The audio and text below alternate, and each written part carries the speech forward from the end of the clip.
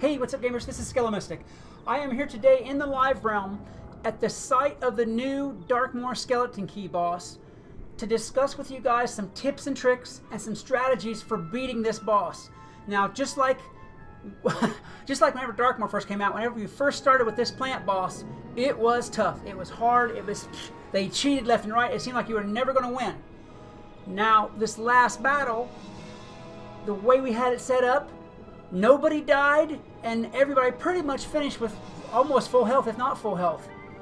So I'm going to tell you what it is what we did to help you guys out so you can come and get your loot without getting the crap beat out of you. To put it frankly. Alright, first things first. There's been some changes in this since Test Round.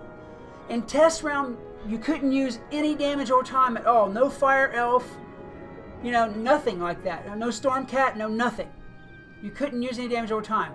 Now you can use damage over time, definitely against the Death Vines, but not against the Life Vines. I'm not sure because we haven't had a Myth Vine yet, but for sure you can use damage over time against the Death Vines, and the damage over time counts as a hit.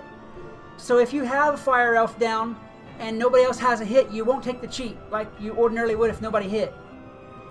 That's one of the important things right there. For those of you who don't know, there is no blading whatsoever ordinarily.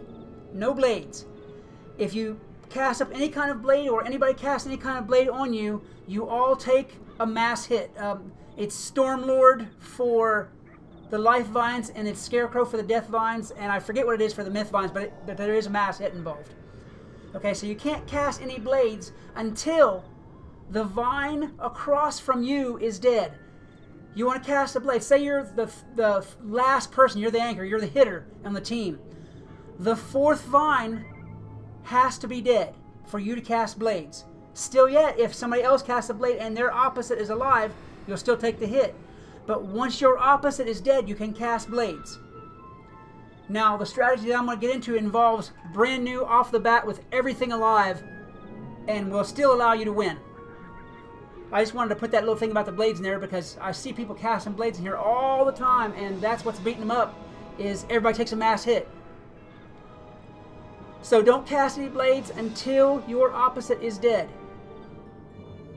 Now, another thing that comes to mind. This is what I do. This is what my team consists of for doing Darkmoor. We have 2 lives. We have one being a tank. Usually, I mean, you don't have to have J gear for your tank, but I mean, it's helpful. You know, they take less damage that way. If you have a life that has J gear, that's great. Put them in first position as a tank. Then my other life goes in spot 4. The reason being for that, if you take a hit or get wiped out or what have you, that life in spot 4 can bring you back before you lose your pips in the same turn. And having pips here is important. Every bit of equipment that you can use here is important. The other 2 players, one should be a storm and the other one can be a balance of fire, or if you want another storm, you know, it can be any other school. My team usually consists of a life in the first spot, a fire in the second spot, and I use a fire preferably as my other player because of those damage over time things. You know, where it can just sit there and spam Fire Elf, and you know, the fire is usually the spam hitter. And then there's me, and then in the 4th spot is another life. Again, like I said, for that last minute healing you might need. The only blade that I cast is a full power supercharge whenever I get up the pips for it. And the reason for that being, sure, you take a hit for the blades, but that 140% blade is well worth it. Well worth it. It does, I mean, if you've got any kind of damage on your storm character at all, you can smack the crap out of them. And it does well. I've done this before with 1 life, but he's got to be a top grade, know his game, no mistakes whatsoever life. Because if he's not, you guys, you'll have deaths and you'll have fleas and you'll have to come back, and that just screws up the whole program because you got somebody who's not able to hit or do their part. So I particularly prefer 2 lives on the team, and then a storm, and then any other, but usually a fire. Okay, that's what we do. And this has worked out. Like I said, we made it through there with no deaths, and with plenty of life to go around. Plenty of life. There's the rumor going on, here's another tip about it. There's the rumor going on that you can't use Sanctuary because you get damage for it, and that's not true. Life players can cast Sanctuary. The only drawback is if you have life vines, they of course benefit from it too, but they don't benefit from it as much as your team does. So if you got a Sanctuary, if you got a life player that's casting Sanctuary, by all means cast that Sanctuary. Nothing will hurt you. And those heals are great. Now this is what we did. Like I said, I had my life, and in this case, my first spot life doesn't have Jade Gear, but it doesn't matter. You can have it, and that's just a bonus. You don't have to have it though. I waited until I had my supercharge, and I had my critical up, and I cast bugs, and that eats most of them up. That eats up most of their life. You can also, if you have 2 lives, you have the luxury of the storm casting more than 1 blade, because the life can just, correct for any hits, any mass hits you're taking, and the storm can cast mass blades. If you have 2 lives, if you only have 1, don't do it. Don't do it. So what I did with my two lives is I cast up my supercharge, and then I cast a couple of other just single blades, so I wasn't burning pips or anything, and that will do them in mostly in 1 shot most of the time. You need to make sure that whoever your spam hitter is hitting every turn, or that somebody is hitting every turn, because every turn that you don't, you'll get that triple negative cheat. The minus to attack, the minus to heal, and the minus to cast.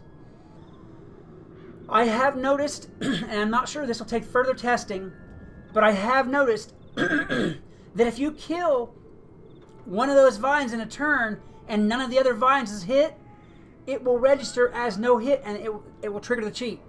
So you need to make sure that if you're going to kill one of them, you at least wound one of the others. I'm not sure why that is, but it's the truth of the matter. Let me see, what else is there that I might be able to tell you guys about this. I'll run around for a minute while I think here. Oh, there's one. I've noticed this too. Hopefully they fix this. It looks like, as far as drops go, 1 person in the party does not get a drop. The other 3 do. And I've tested this a couple of times, and it's happened this way the same every time, is that 3 people will get some sort of drop, but the 4th one will not get anything. So, and it seems like that's random, so be ready for that. I mean, it really sucks to do this and not get a drop, but it's the truth of the matter. I mean, I hope they fix that, but that's the way it is right now. Somebody is going to not get a drop. And the first time I thought it was a glitch, but we've done it several times, and always one time, one of us doesn't get anything. So be ready for that.